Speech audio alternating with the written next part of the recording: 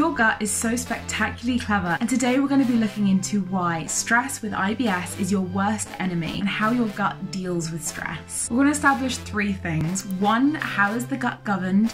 2, how do those governors deal with stress? And 3, what are the overall symptoms that we experience with IBS, bloating, and IBD? Hi you guys, what is up? Welcome back to my channel. Thank you so much for tuning in with me today. Before we jump into this video, why not give this video a thumbs up and jump on down to that subscribe button. It really does help my channel grow so much, and also drop a little hello in the comment section below. So stress is widely thought to contribute to many common gut disorders such as celiac disease, food intolerances, IBS, gastritis, but until now I had no idea how much of a big deal stress was when it came to the gut. So first off, let's talk about how is the gut governed. So the body as a whole, I'm talking the body, the mind, the limbs, all of those things are all governed by the CNS, the central nervous system. So for example, if you were to touch something hot or sharp, the nerves in your finger would tell your brain that that plate is hot, and then your brain would recognize this as a bad thing and cause the muscles in your arms to contract to move your finger away from the plate. Your gut, on the other hand, is lined with a complex system of cells, and this is called the enteric nervous system. The enteric nervous system is mind-blowingly intelligent. I can't even quite get across to you how amazing it is, and that is because it can do its daily functions without even having to talk or communicate with the brain. It can independently receive and give out information, it can record experiences, and it can respond to experiences without ever having to touch the brainstem or the brain. Now, the CNS and the ENS, the central nervous system and enteric nervous system, do still speak to each other. So for example, if something that's governed by the CNS, like your eyes or your nose, smells or sees food, it will tell your enteric nervous system, and then it will start to produce things like saliva or digestive enzymes. It will start mucus production and get your gut moving. And equally, your enteric nervous system will tell your central nervous system when it's time to stop eating. So once the enteric nervous system feels like it's full, it'll send a signal to your brain, which will tell the central nervous system that you're full and that it's time to stop eating. Now, a relationship between the gut and mind has been very heavily documented, and you can check out my video from last week, Is Your Gut Making You Depressed and Anxious, which I will link for you just up there, and I will also drop it in the comment section below, so make sure to check out that video after this one. But abdominal symptoms have been found in people who suffer from migraines, anxiety, depression, and originally the link was never really understood, but now so much more research has been done into it, and it's really important that this information now reaches the people who are suffering with things like IBS. And one of the things that really baffles me that to this day they haven't fixed is that when you suffer with mental health, a lot of the medications that they put you on, the main side effects revolve around the digestional tract.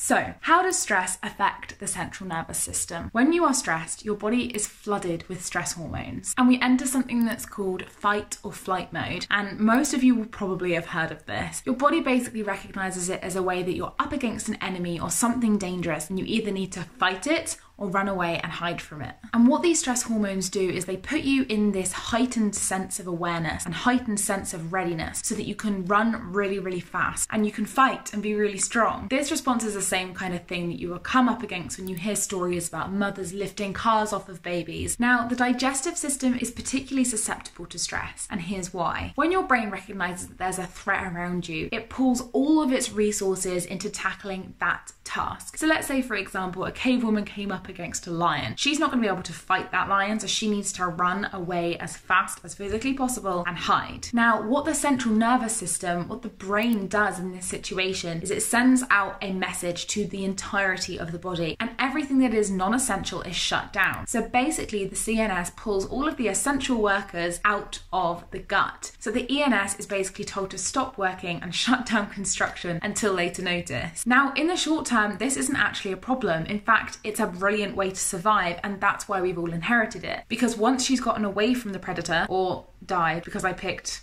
lion and I don't think she's going to outrun the lion.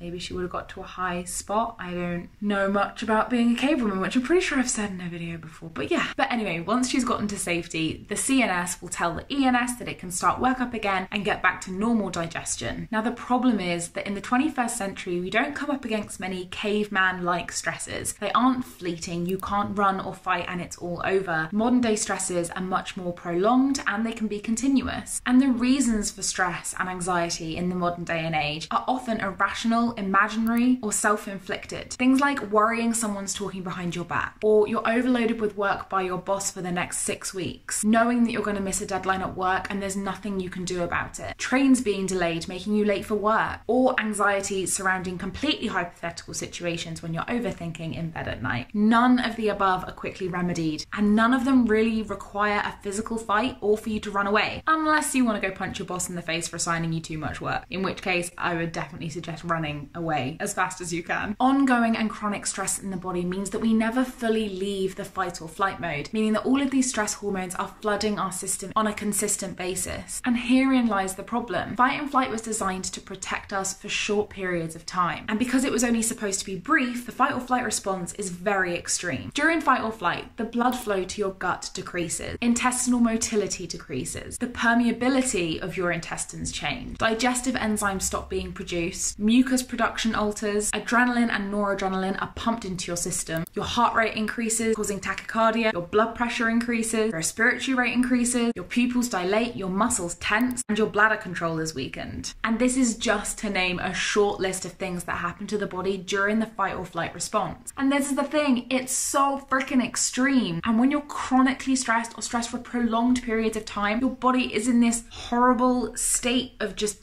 panic. This is why some women or some Olympic athletes find that their periods stop during times of stress. And it's because the human body is so smart that it recognizes that your current situation is way too stressful to bring a child into and survive. So if your body is capable of making that kind of decision without your input, think of the things it could be doing to your gut, your digestion, your IBS, and so much more.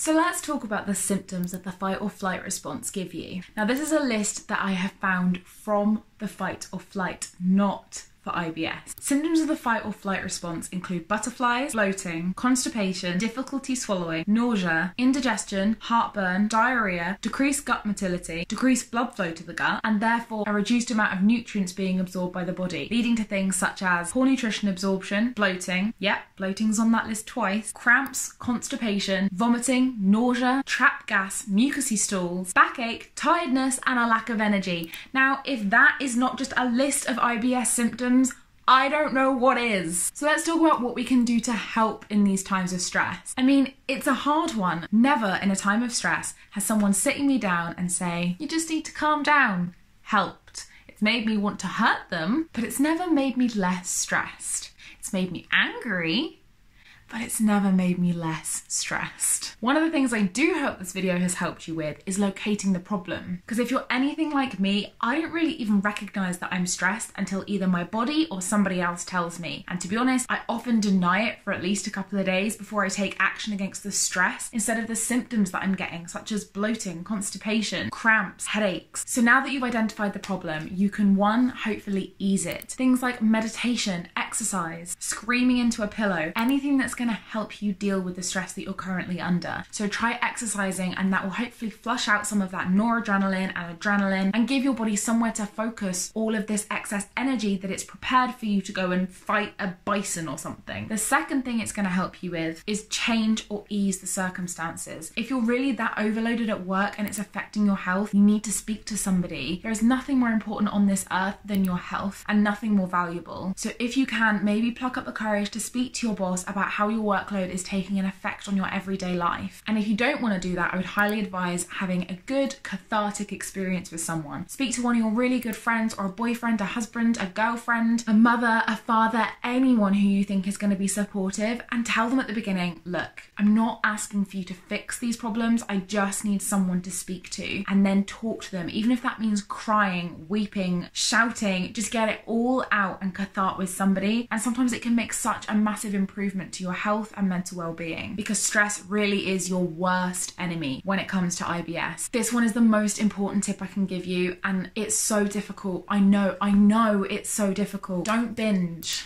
Binging loads of food into a digestive system that's not open for business is only going to end in disaster. Remember, when you're really stressed and you open that fridge, you've got to think to yourself, my body is in fight or flight mode. My central nervous system has shut down every worker available in my enteric nervous system, in my gut, in my digestion tract. So if I put food in there, it's not going to go anywhere. It's just going to cause problems. It's going to sit there for ages, and it's going to make me feel so much worse. And of course, all of the obvious things: meditation, yoga, and talking to good friends about anything you need to as part of a weekly routine. Don't let it get to the point where you can't go any further. Don't let the problem fester. Thank you guys so much for tuning in with me. I really hope that this helped. If you like this video, please give it a thumbs up. If you have any questions or anything you'd like to add to anyone watching this video, please drop it in the comment section below. I will also just add my Instagram handle for you right there. And also, why not say hi in the comment section below? It really does help my YouTube channel to grow and to reach more people who are suffering with bloating, IBS, and stress. Thanks for tuning in, and I'll see you next week. Bye!